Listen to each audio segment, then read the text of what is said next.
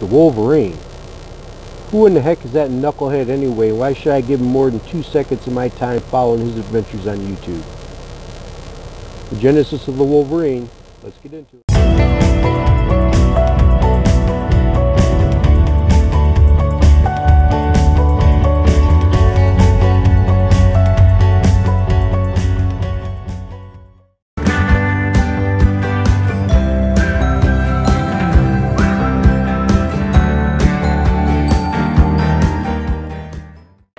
Team Wolverine, good morning. I'd like to take a minute and welcome you to the very first edition of the Wolverine vlog. Not to be confused with the Wolverine blog that can be found at www.thewickedwolverine.net, the home of Wolverine University. There isn't any actual blog written yet. I haven't started it, but as we make more content, I'll document it there, and that's where it can be found. The genesis of the Wolverine. Genesis meaning beginning for you pagans out there. No offense. Who am I? The short version I would give you would be the Wolverine is just a squirrel in the tree of life trying to find a nut. But most of you all know me from being the ex-teammate of RVT, Red Viking Trucker. One of the cool things about teaming with RVT was occasionally we would run into some of his subscribers out on the road. And oftentimes they'd ask me, Wolverine, how come you don't make any videos? And I would ask, of what? And they'd say, of trucking. And I'd be like, really? Like there's not enough of those around already? I'm not a YouTube guy. I have the personality of a wet mop. What more could I add to the conversation? But then I got to thinking of my life and what trucking has done for me. And the theme of this channel is the power of self-reinvention, reinventing the Wolverine. And there was times in my life where trucking did that for me. Go back in time to the very beginning. My dad was a truck driver, and short funny little story, he used to take me out on the road with him sometimes in the summertime. And remember one time, this is in the mid to late 80s, he took me to Bayonne, New Jersey, to the Scott Paper Factory, I think it was. He was picking up a load of diapers, and he wasn't about to pay a lumper when he had his son with him. So he said, hey, Wolverine, how would you like to unload or load this truck up for me, and I'll pay you? I was like, all right, cool. I thought I was going to hop on a forklift and wheel in pallet after pallet of diapers like a boss.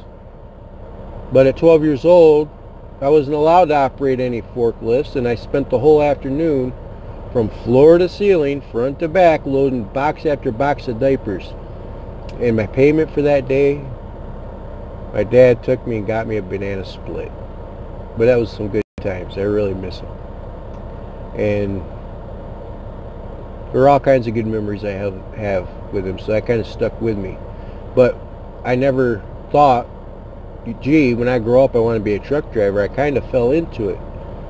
When I was in high school, in my junior year, instead of going to lunch one day, I wandered into the library to do some research for a paper, and there was an Army recruiter there. Next thing you know, I was in the delayed entry program.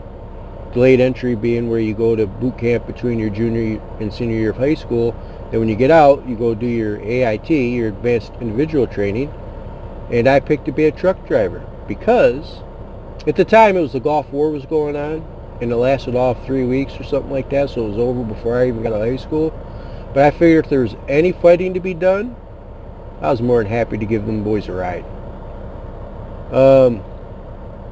My first job in the military was I got picked to be in the headquarters platoon as a commander's driver, which is a pretty sweet gig because whenever we were out doing FTX exercises, I didn't have to sleep in the pup tents out in the field. I got to sleep in the big comms tent. So that was pretty cool. But I got fired after about 1.5 years, 2 years of that, because one of the things you have to do when you're out on FTX is drive, like I said, drive the commander everywhere. And you're up all the time. That's one of the bad things. There's no schedule. Your sleep pattern's not good. And for 3 days in a row, I had to drive him about an hour and a half away to another area of operations so that he could meet, because we were doing training exercises. And for whatever reason, on the third day, instead of turning left out of the driveway to the complex, I turned right. And about an hour and a half later, he woke up and looked around and said, "Where are we at?" I said, "I don't know, sir."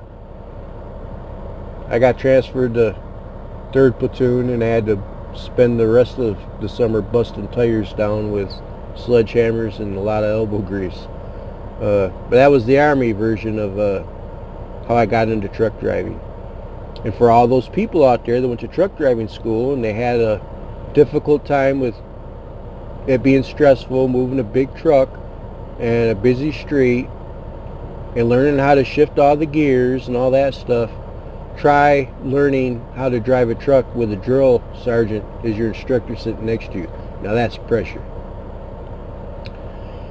Anyway, I bounced at a bar for a while. I worked at a harness racetrack for a while. Quick bar story. The hardest I ever got hit in my entire life, no kidding, a little 4'10" girl weighed about 90 pounds. I was breaking up a fight and trying to get her old man out, and my arms are pinning his arms behind his back, and I'm trying to get him out the door, and I saw it coming, but she went way back as far as she could, and I could see it coming. She caught me right behind the ear.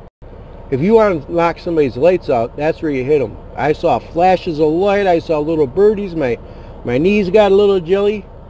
Didn't take me too long to figure that the 20 bucks I was earning in a night was definitely not worth it.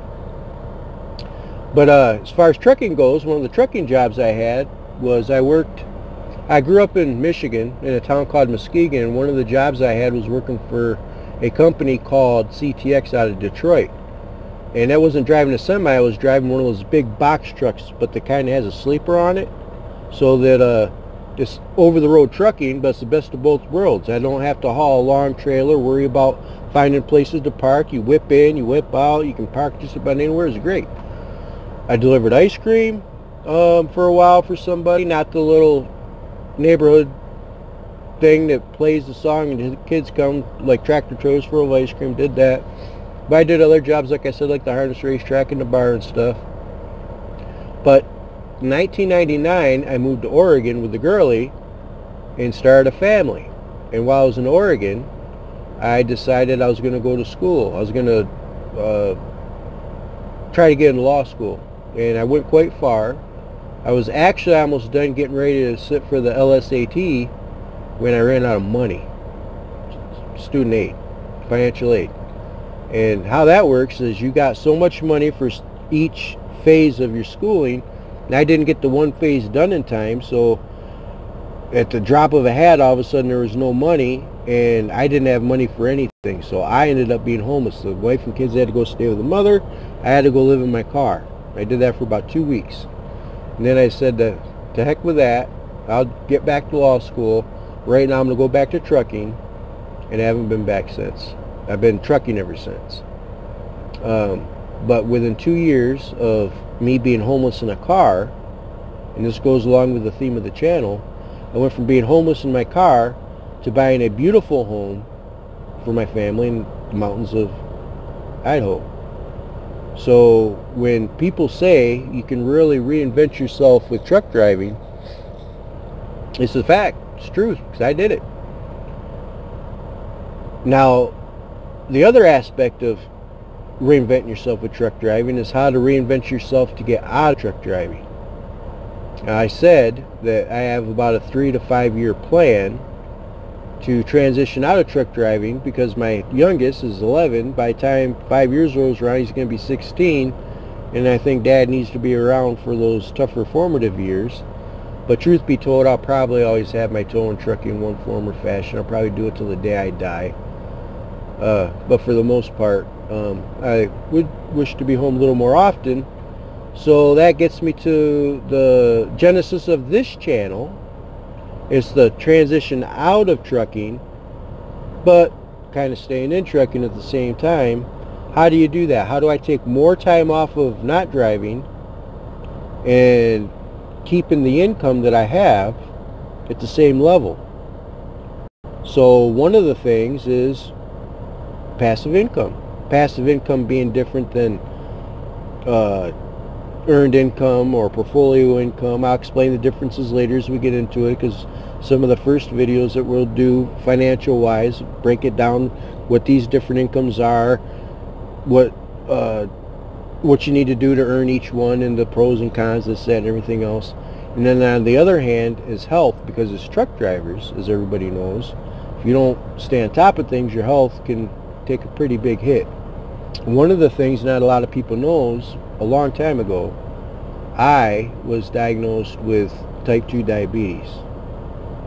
And that was kind of a shock coming from a guy who, growing up, I was, an athlete. I played football, I wrestled, I tried track for a couple years, not so good. Not running, I wasn't that kind of guy, but field events. But by the time I got into it, in like 11th grade, everybody else was really good at it, and I didn't know how to throw a discus worth to save my ass, or a shot put.